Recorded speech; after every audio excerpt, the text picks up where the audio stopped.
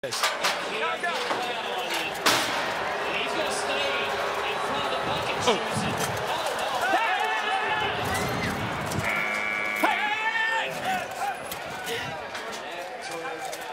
It was a little over a year ago that Eguchi got popped in the face down in Brazil.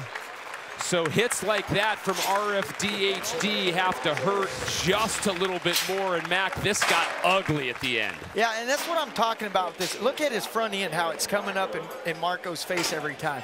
Now your counter moves have to happen at just the right time or you're out of sync with him. And when you get out of sync, that's when all of that momentum is going to bring you down. And that Marco is one tough guy, I can guarantee you that. We've seen it a couple times tonight. Once these riders lose their feet, then it's just a matter of the bullfighters doing the best they can to salvage the situation.